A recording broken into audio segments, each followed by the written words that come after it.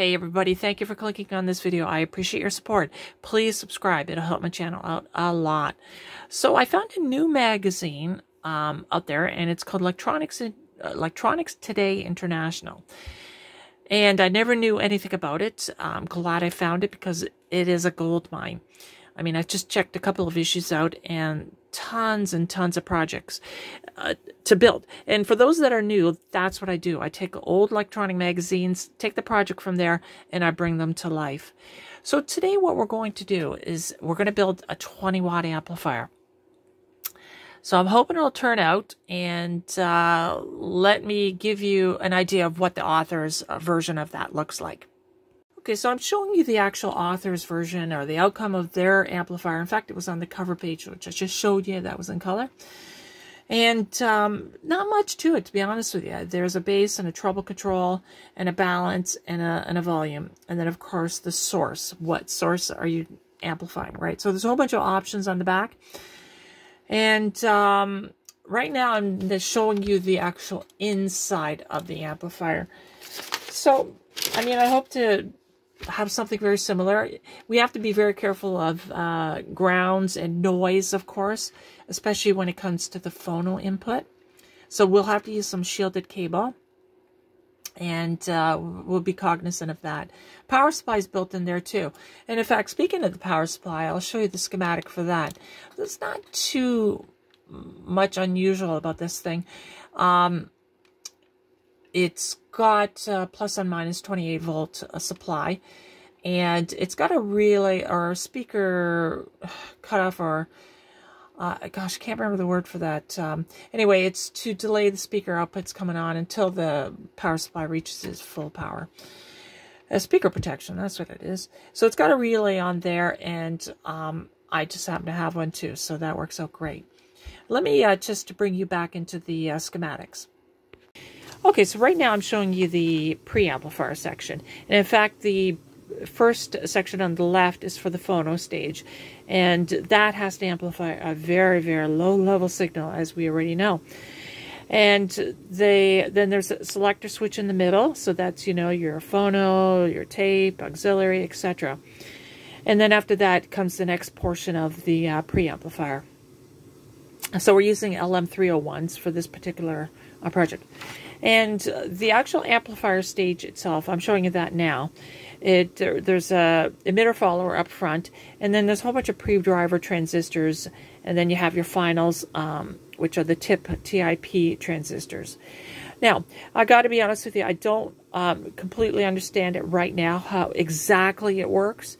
I get the idea. I know how amplifier works. This is a Class B, by the way, so there is no current flowing when there's no signal. It's just when your signal appears on the actual pre-drivers and finals, then it starts to conduct, of course. Now, what I'm going to do is, when all this is done, I'm sure there's going to be a problem or two, so I'm going to have to troubleshoot. And that's where I learn. That's where I understand a lot more on how a circuit works. So that's what I'll be doing with this one too. So I'm looking forward to it. It's a 20-watt per channel amplifier, and I've got a noise and distortion meter that I built a few episodes ago, so we can check the distortion on it if there is any. Well, there should be. And we'll see how it works. I'll put it on the scope. I'll demonstrate it to you. But first, we have to build it. So let's get going with that. Okay, so I've got most of the parts. And yeah, it took, like, I swear to God, just getting all these parts from these bins up here and over there and everywhere. I probably spent at least a good half a day trying to find all the parts, because you need the exact components, right? In any event, I do have most of them. I did have to order some of the parts, and they should be here within a couple of days. But I've got plenty to do in the meantime. So what I need to do next is I have to put these traces here onto this blank printed circuit board. It's just copper clad on a fiberglass board, and when I iron on these this circuit or the traces, it'll imprint onto the board, and then I'll use some etchant to actually remove all of the copper except for the black lines here. And that's how we get our PCB boards or printed circuit boards. And then we can, you know, go through all the motions of drilling and put the components in. But let's first get the board done. So I'll do that. I'll cut this board to the size that I require. And then I'll bring it back in when I put the transfer onto the board. So for those that are new, what I do is I use a laminator. It's basically like making a t-shirt, although you're putting it through a laminator. So when I print out the printed circuit board on a piece of paper, I use Staples glossy paper. And you have to use a laser printer. And what happens is the black, all the black on your letters and all these traces and whatever, it's actually plastic, believe it or not. Fine plastic that goes on the paper. And the good thing is I can actually melt that plastic and put it on a PC board. And that's what toner transfer method is. And this is a laminator, of course. Anyway, let's get this. I'm going to transfer it a couple more times. So I just want to make sure it's really well. And then I put it in some cold water, and then the paper should peel off. So I'll bring it back in at that point. Okay, so I got the paper off of the board after the lamination or the transfer, the toner transfer. You'll see some paper still left over on the traces. That's fine. When I put it in the etchant, it'll etch properly. There's not an issue.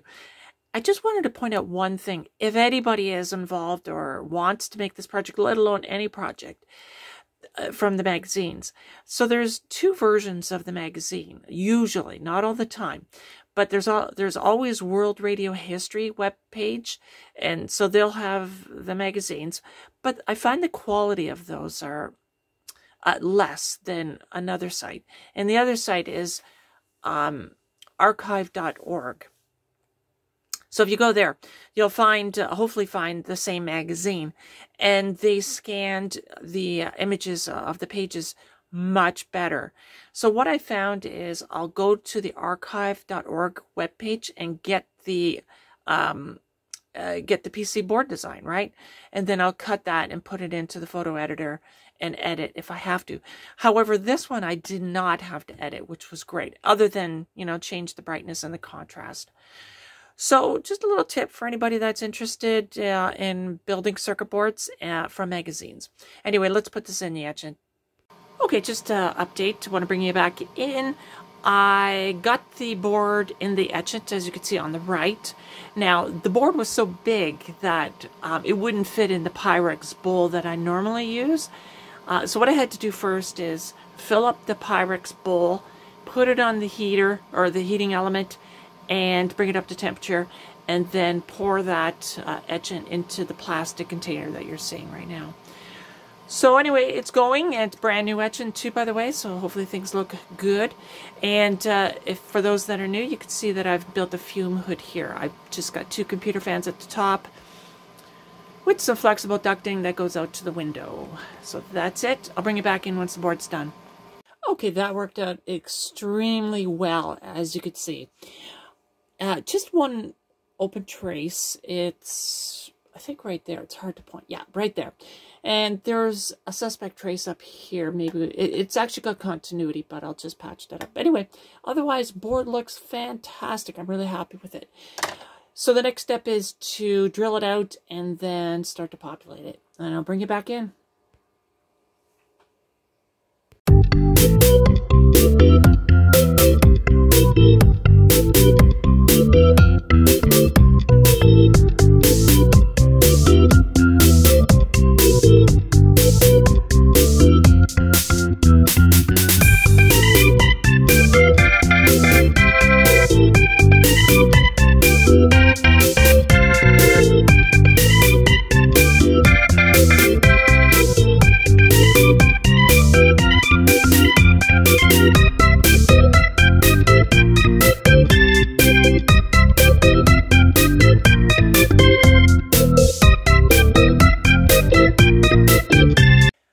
Alright, so I've got the board pretty much complete for a test, at least, anyway. Obviously, you know, I've got some speaker terminal block here, so I can hook up some speakers to the amplifier. But, you know, there's the inputs, right? So they've got 4 different inputs, right? So I still have to hook that up.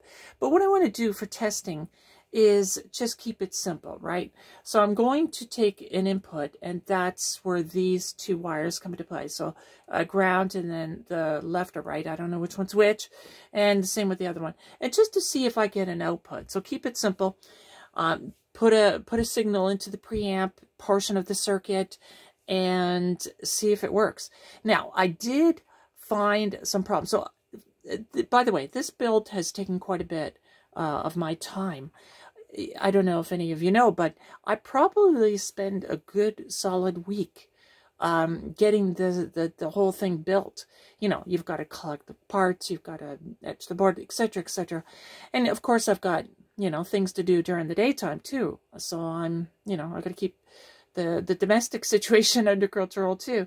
In any event, I put a lot of time into this, and I was extra careful this time in that I double-checked all the components I put in, and I checked the wiring. I made sure all the pins were correct in terms of the transistors and capacitors. And even after that, I did find one resistor down here. It was supposed to be 100 ohms, and I had a 1 ohm resistor in there because the circuit does use some 1 ohm resistors up there. So it's good that I double checked, and of course I double checked all my solder connections, and they were good. And I fixed that trace that I mentioned in the beginning of the video. So what I'm really trying to say is I'm trying to be more diligent on my projects, and hopefully I'll have better success as, you know, as soon as I test it. And that's what we're going to do next. So I'm going to put this on the bench, and I'm going to power it up first to make sure I've got my voltages, and then after that I'll put the IC chips in and we'll try and see if it works. All right, I'll bring it back in at that point. Okay, so I've got the board on the test bench, and as you can see, it's powered up already. I've got it on a dim bulb, and it's barely glowing, which is good. And as you can see, it's powered on. So I did have a problem before I started this video. That LED and then this LED were reversed, so I just corrected that before this video. In any event, nice blue LED. I got that from an Oregon. And so I got my voltages. I got my 26, I think it is. Yeah, 26.77. And the positive side is here, 26.8. So pretty close. And it's the same with the other channel too. So I've got all my rail voltages for the transistors. The ICs have their supply, 12 volts. They're on pins 7 and 4. So positive is 7 and negative is 4. So, or ground is 4. So we're good with all the voltages. The transistors are not getting hot. They're not even warm. So that's a good step forward, right, for the next phase, which is going to be hooking it up to some speakers and putting an input signal in. I think we're ready for that step. So let me get that set up and I'll bring it back in. Okay, so good news and bad news. The good news is that both channels are working in that I get a tone on my speaker. However, the bad news is the actual signal is horrible. So you can see that. So either I'm clipping at the very top, or I don't have one rail voltage or something to do with that other side of the power supply, but I do have voltage on both the rails, so I know it's there, but maybe the output transistors aren't getting it. Not only that, but maybe it has something to do with the input too. So now is the chance or the time where I go through the circuit. So I'm going to start at the preamp and work my way down and see where I'm losing the signal. So that's what I'm going to do next. So I'll bring you back in once I figure something out. Okay, so just bringing you back in, I've been troubleshooting why I'm getting that half-wave signal. And it turns out that it's a power supply problem. Now, I haven't fixed it yet, but what was I thought the op amps were 12 volts and then ground. Apparently, it's not. It's 12 plus 12 volts and minus 12 volts. So once I realized that, I then checked some of the power supply, and sure enough, that Zener diode there is bad. It's shorted. And I've already replaced it with a new one, and as soon as I power it up, it goes. It's a dead short. So the next step is to find out why that Zener diode is shorting out. Bring it back in shortly. Okay, good news, everybody. I have found the problem. It was a dead shorted tantalum capacitor. And it's a brand new component. I guess I should have checked it. So lesson learned. Next time I'll make sure. I know tantalums have a bad reputation in the first place, but next time I'll make sure that the tantalums are good before I put them in a circuit. It caused me a lot of grief. And by the way, I did use that tantalum in another project, so I should actually double check and see if that one's good too. In any event, I replaced the tantalum capacitor with another tantalum, which is good for now. And yeah, we're working. So let me show you what it looks like on the scope. There we go.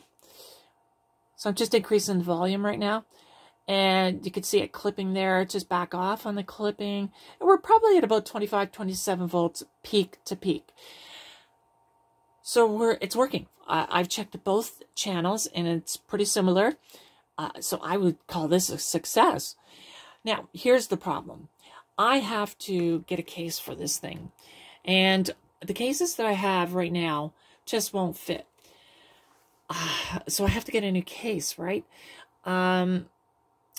I guess I could go Saturday. Today is Saturday. By the way, today's Saturday morning. I think what I'm going to do is I'm going to break it down into two parts, only because this video is getting a little long as it is. And what I want to do on part 2 is use that noise and distortion meter I built from Australian magazine. I can't even remember. Can't remember the name. Anyway, I've got a video a couple of videos ago showing that build. So I'll use that noise and distortion meter on this amplifier, and I'll put it in a case. And I know there are some shielding, especially for the phonograph input, and special groundings, just so you don't have any ground loops or anything like that. So I want to make it nice, and for me to do that in this one video, it would be a little bit too much. So I'll break it down to two parts. This will be part 1. Part 2, I'll put it in a case, and we'll do some testing and see what kind of output power we have and the noise and distortion on it. So that'll be it. So if you haven't seen some of my other videos, go check them out. And I've got lots of good builds. And we'll talk to you on the next part, part 2. Bye for now.